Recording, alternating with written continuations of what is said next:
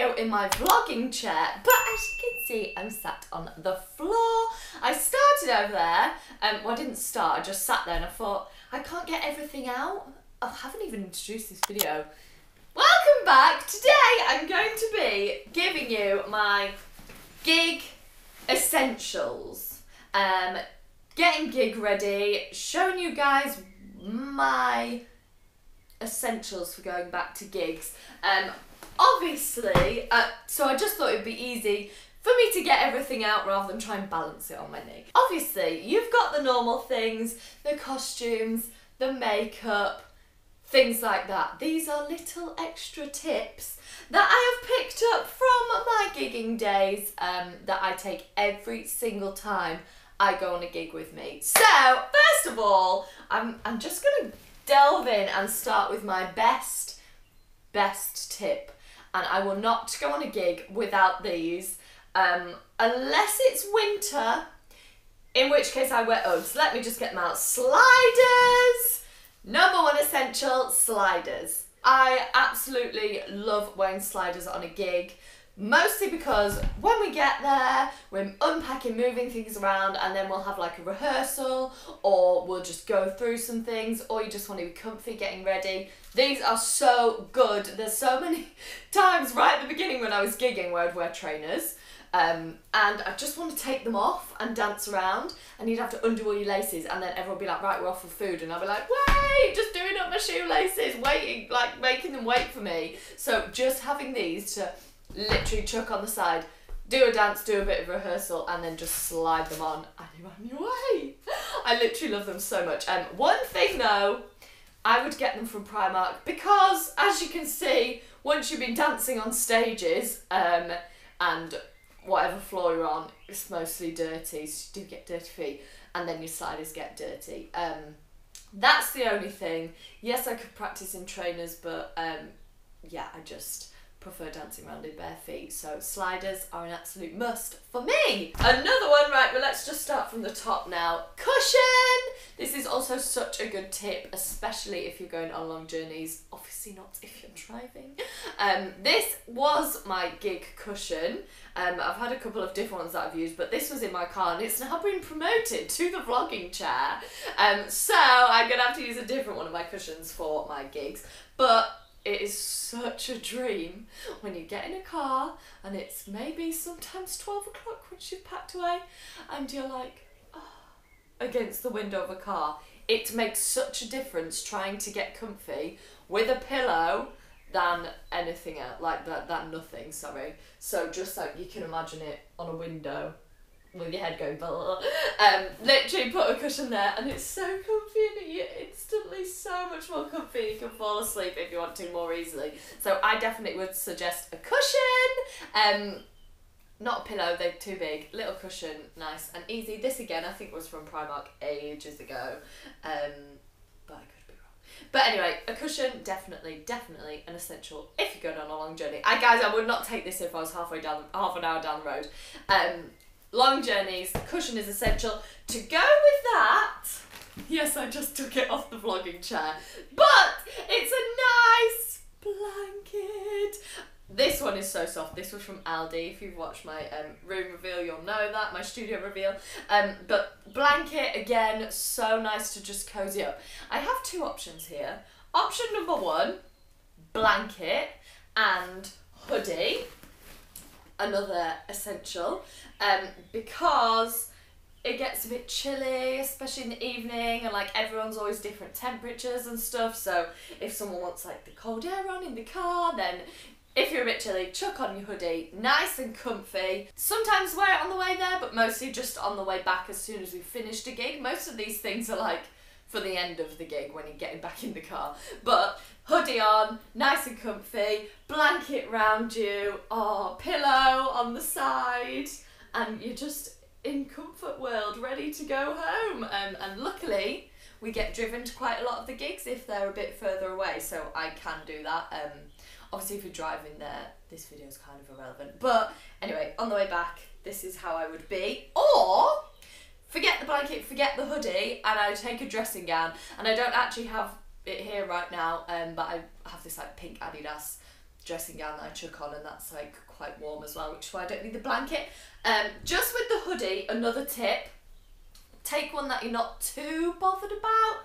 This is, you've guessed it guys, Primark. Because if you're helping unload the vans and carrying all the gear, like they get mucky when everything's being chucked around. So you'll have like black marks on you. I mean, doesn't look too bad, but yeah, you just don't want to be wearing your nice stuff if you're carrying gear around that's been on like studio floors and stuff. So that is another little tip. Okay, what's in the bag next? Okay, another piece of clothing. Oh, will it come out? Shorts! I always pack a little pair of shorts. Again, Primark! Even if, yeah, I always take Primark stuff. 1, it gets covered in tan. 2, it gets covered in marks and whatever. And 3, you can just chuck it back and not really be bothered about it. So, yeah, I always take Primark stuff. Shorts, because when you get to a gig, you've set up, you literally get so warm. I'm like a warm-blooded person. Is that the right saying?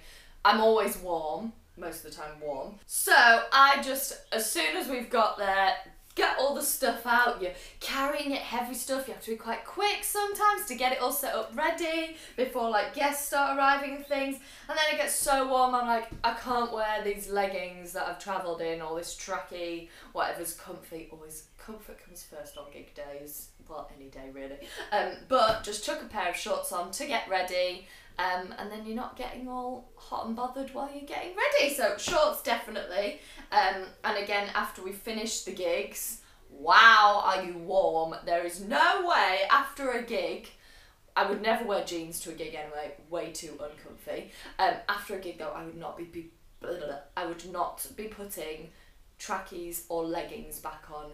No way. Way too warm for that. All the lights, all the energy, like so hot. So I just chuck the shorts on to pack up, and then sometimes stay in them till we like stop at the first service station because I'm still that warm, or just chuck the trackies on or whatever I came on before we get back in the car. Next up, okay, let's go food. Snacks, absolute essential. This is just the chocolate that we had in the house, left over from Easter. Snacks, definitely essential on journeys. I feel like on a gig day, well, you eat more because you're like using all the energy, but I feel like I just snack all through the journey. Whereas if I was at home, I wouldn't be snacking like that.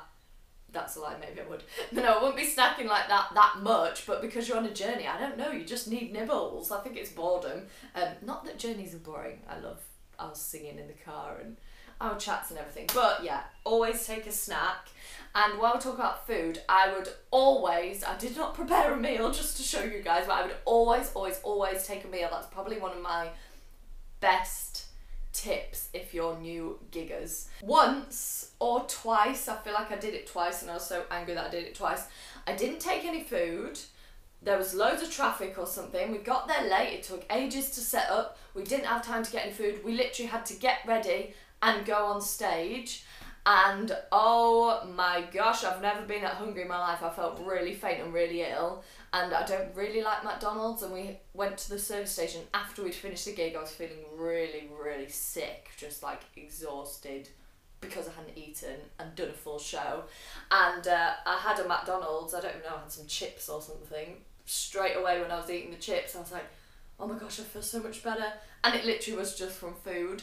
And I knew I was so hungry, but we did not have time to go to a shop. And if you've been driven, if there's no shop nearby to go and eat, or there's no restaurant, you're not in a hotel, they don't do food, things like that, you can't walk to a shop, like, what are you supposed to do? You can't order a takeaway when you're literally going on stage in 2 seconds. I suppose I could have done. Anyway, I would just always take food. So sometimes I have a hot meal at lunch, and then if it's like in the evening, the gig, I can take a sandwich, or I just buy like pasta pots, sandwiches, things like that from service stations or like a supermarket before I go, so that I know I have food, and a lot of food, a good amount stashed in my bag, ready, so that if we don't get a chance to go and get some food or stop at a shop or anything, then I can just eat what's in my bag and have enough energy to do a show. Water, obviously that goes without saying, but sometimes again you can't get water, especially now in COVID. Definitely won't be getting water in the dressing rooms or anything, so definitely take a water bottle with you. Fill it up as well before you go, because sometimes there's nowhere to, most times there's nowhere to fill your water bottle. You have to like go find some staff and be like, excuse me, can you fill this up? So definitely fill your water bottle to take with you. Next up, hair and makeup. It goes without saying, but one of my biggest tips, a mirror. You absolutely need to take a mirror. We all have these mirrors in the Little Mix and Spice Girls. It's quite funny. Everyone's got these £3 Primark. I think it's still got it on. £3.50 to Primark. They stand up, so they're so handy because you can just put them on your desk wherever you are. If we're in hotels and stuff, normally we're just like in a function room or in a meeting room. So you have no mirror. You don't want to be taking everything to the bathroom where everyone else is. All the guests sometimes are sharing the bathrooms. So yeah, we just run there, run back, so you don't want to be taking that, so definitely handy to take a mirror with you, one that stands up preferably. I'm going to put it there in case the sun goes on it. Makeup bag, I thought I'd just bring this down because I got this for everyday life and also gigs. It will be so handy. I don't know whether I've used it on gigs. It's been so long, I can't even remember whether I bought it after or before gigs. But a makeup bag that looks like this, you just undo it. And you can just, this was from Amazon, guys. I don't know what link it was or where exactly, but it was from Amazon. It just undoes like that. Everything's out on your desk. You use your makeup, you finish your gig, and you go like this, and it's packed away. It is that quick. Like, the last thing you want to be doing after you're tired from the gig is packing away all your makeup in a bag, collecting all your stuff. You literally, like, you've got all the gear to pack away and get in the vans, in the cars, so you just want to, that is so handy. Do that up, ta-da, your makeup's ready to go. That is a great tip. And then also, the last thing in my bag is, they're everywhere because I don't have a container yet, or I've lost it. I did have a little thing there on, but I've lost it all. Hair clips! Definitely 100%. Take lots of hair clips. This is actually for only, well, not only, but mainly when you're wearing a wig. Especially if you have long hair like me. I plait it and then I put it up with clips and like fully make sure those plaits are up, out the way, and like stuck on my head. Then put the wig on and grip it down, especially if I'm doing Jessie, because that we do like head banging, and I just want to like not even think that I've got a wig on my head. I want it to feel so secure so I can fully go for the show. There was one gig I remember when I don't think I took any hair clips, and you feel really bad being like, can I borrow a hair clip? Like, that won't be allowed anymore, but can I borrow some hair clips? And everyone's like, these are like gold dust, I'm not giving you my hair clip. Obviously everyone always does, but yeah, they're like gold dust, and you want to just feel. There was one gig, yeah, that I had the not many clips in, and I was like dancing like, I don't want to move my head because my wig will fall off. So definitely take loads of hair grips. If I'm doing a gig where I have my normal hair, Jessie, I would curl it, and then my normal gigs, I've actually done some gig hairstyles, so I'll pop them here for you, but I don't normally grip it, I just put a bobble in. You can have a look there. But if you're wearing a wig, definitely take some hair clips. And then just one more little thing. These little hair bobbles are so handy for just tying, well, actually tying up if you're having half up, half down or something, so you can't see them. They're really secure. And then for plaits as well, to put up it under the wig, because they're not like big bobbles, so you can't see them blobbing out. They just are nice and small, and I'm dropping all the clips, so I'm going to put them back in there. One last thing, which is kind of obvious, but it is the actual bag, which has seen better days, let's be fair. I love this so much. I actually can't believe that before I got this bag, I don't know whether I got this bag before I started gigging.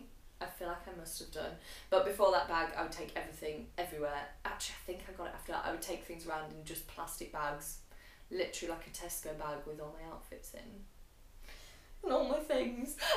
So this bag has been a lifesaver. Tom bought it for me for Christmas one year or my birthday one year, and it's so good. I would 100% recommend a big like squishy bag.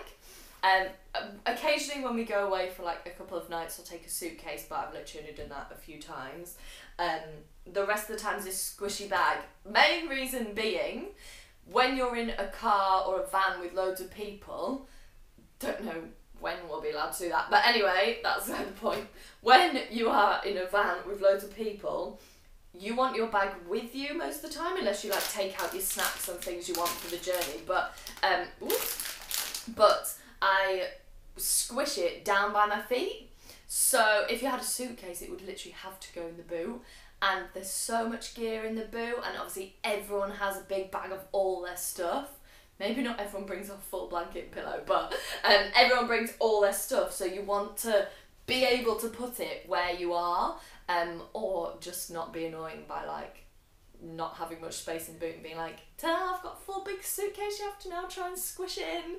Because it normally is a squeeze so that we can take as little vehicles as possible. So big squishy bag is so handy to have all your stuff in with near you that you can squish down, and yeah, just takes up less space really. One more thing I've just spotted that I didn't put it in the bag because I always wear it on my wrist most of the time anyway, if it's not in my hair and a bun on my head, is a springy bobble, or just any bobble, just to tie up your hair after a gig when you're so warm. Like I said, it's literally off stage, costumes on, shorts on, hair up, let's get packed away as fast as possible. So yeah, that is definitely another essential from me, and in fact, that is my last essential. So there are all my things that I will be packing back into that bag. Maybe I'll just do it now, getting ready for the gig. I'm joking. Bringing it on faster. No, fingers crossed I will be packing this bag soon, properly, to go on a proper gig. But yeah, I hope you found that a bit insightful, a bit useful, or just interesting if you're a bit nosy like me. And also, I'm not gonna lie, I might be using this video to remember what to pack when we actually have to do a gig. Thank you so much for watching, guys, and oh look, the sun's going in, so end of the video. I will see you next time. Thank you for watching, bye!